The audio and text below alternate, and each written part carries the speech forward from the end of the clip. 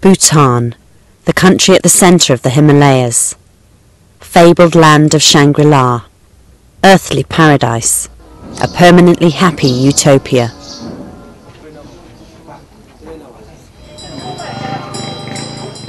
However, many Bhutanese people are distinctly unhappy. India must allow our passage. Bhutan is our homeland. It's more precious than my life.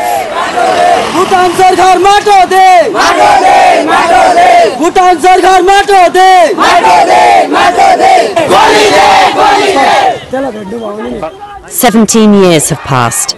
1 out of 7 Bhutanese lives in a foreign land.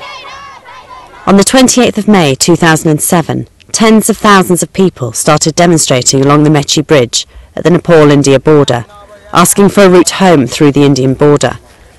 The demonstrators were Bhutanese refugees who must go through India to be able to go home. It's exactly the same way along which they walked 17 years ago, when they were evicted from Bhutan. 15,000 refugees embarked on the long march home. But their journey was soon interrupted by the Indian security forces. They blocked the refugees' path with strong violence. They've been shot.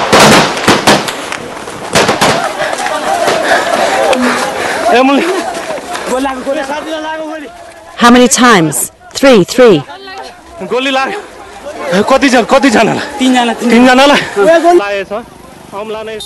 Casualties cropped up as the Indian forces started shooting. How many are shooting at you? 2. Where have you been shot? On my hip. Were they rubber bullets or real ones? Real bullets.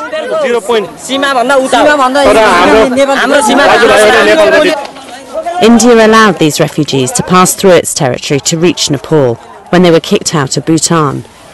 But it would not allow them safe passage home again. In the course of the violent clashes, hundreds were wounded and one person at the end was shot dead by the Indian security forces. This is the furthest refugee camp from the Mechi Bridge, where the family of the deceased lives.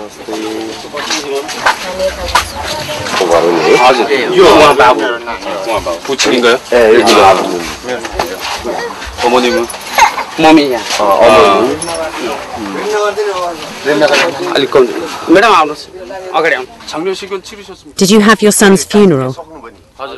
Yes, it was finished today. Where did you have it? At home. He died young. It makes me so sad.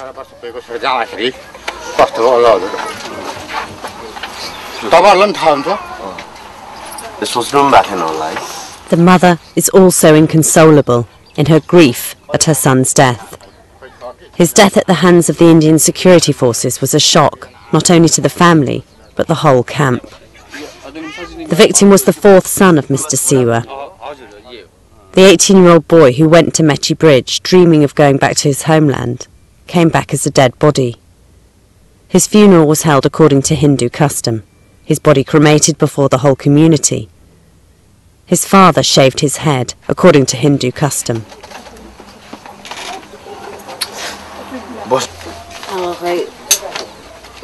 I think he died because he thought his death could make his parents get home. I think he thought it's worth dying if he could make that happen.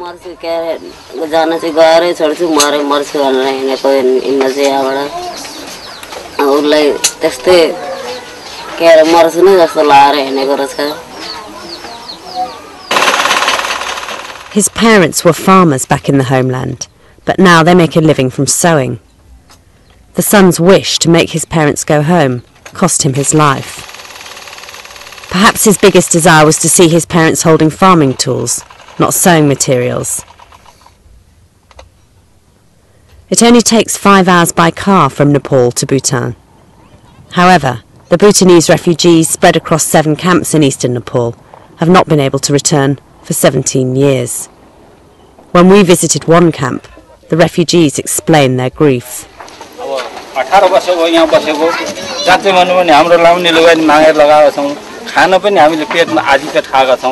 If I have to die, I want to die in Bhutan.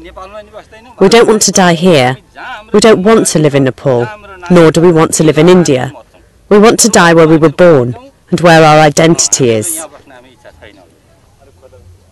Currently, they are stateless people because the Bhutanese government does not recognise them as their citizens.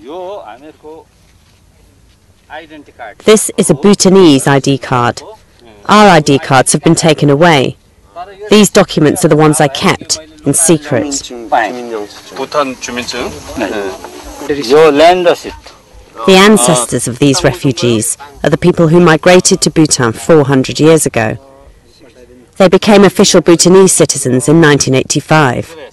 However, in 1990, the Bhutanese government suddenly changed the law and defined these people as illegal immigrants. This is my ID card. I'm a Bhutanese citizen. I have a right to go to Bhutan. I must go no matter what. One of the causal factors was religion. Bhutan is a Buddhist country, but those of Nepalese origin believe in Hinduism. Religious discrimination was soon transformed into ethnic discrimination. Eventually, in 1990, the Bhutanese government categorised them as foreigners, arguing that no firm evidence of their residency in Bhutan prior to 1985 could be found.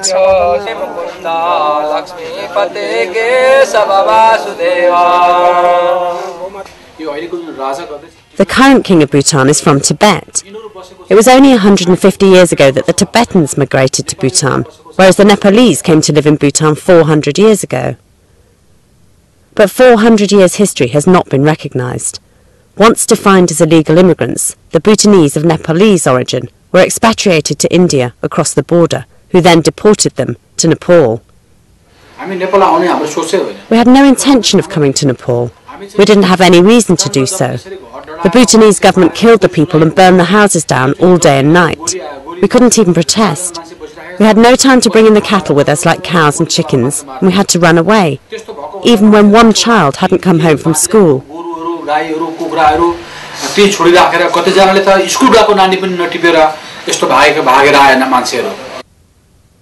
All in all, more than 100,000 Bhutanese people of Nepalese origin left their homeland to avoid persecution, and they became refugees. Today, Bhutan still doesn't see these people as its citizens. What's worse is that they try to evict the remaining Bhutanese of Nepalese origin. Bhutan, the land of Shangri-La, but its door has been closed to these refugees for 17 years. They've lived here, in this makeshift camp built in a jungle, isolated from the outside world. They've lost their freedom and are living a life of poverty and misery.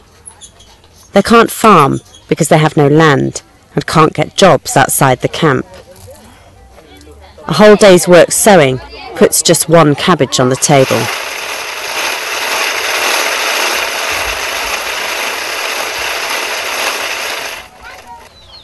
There's also an acute shortage of water.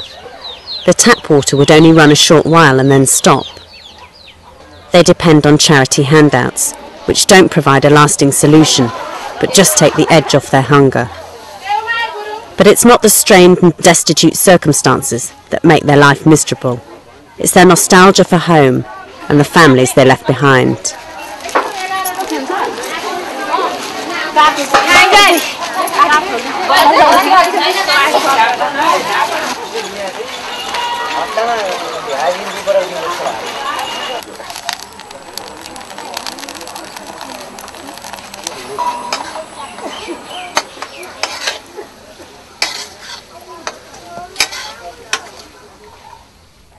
Vismaral, who was once the head of a village in Bhutan, has now become an old man.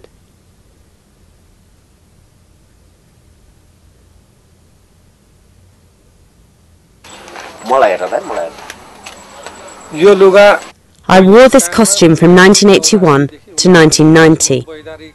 This is a traditional costume of Bhutan, which I used to wear when I was head.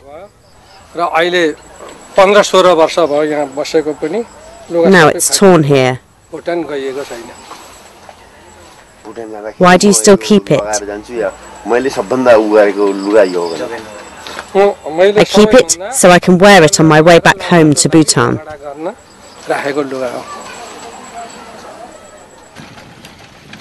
The homeland that he's been longing to return to in his traditional costume is less than 200 kilometres from the bridge. According to the refugees, India is blocking their way because it fears the loss of economic and political influence over Bhutan if it accepts the refugees' requests. India is blocking the refugees' path. They didn't block them coming to Nepal, but why are they blocking the way back home? It doesn't make sense. We've been urging India not to block them. India has done more than just block them. The refugee camp is full of people wounded by the gunfire of the Indian security forces. They suffer acute pain without painkillers.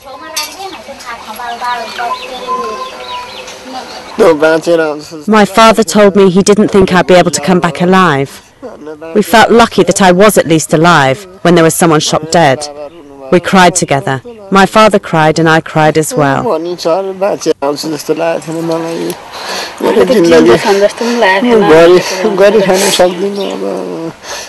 He was lucky to be back alive. But for the rest of his life, he'll be maimed. Life at the camp will be much harder from now on.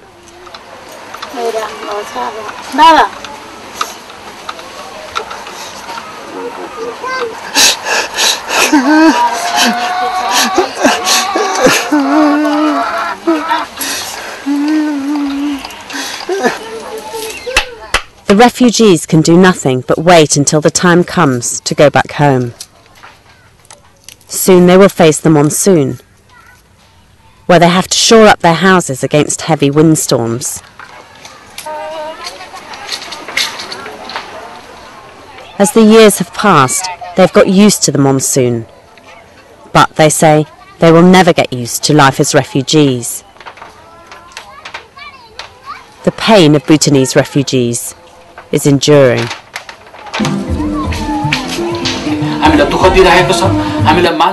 Our rights are being infringed by Bhutan and India right now. We are living a life that is worse than that of animals.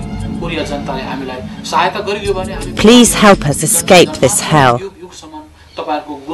We won't forget your mercy towards us for the rest of our life.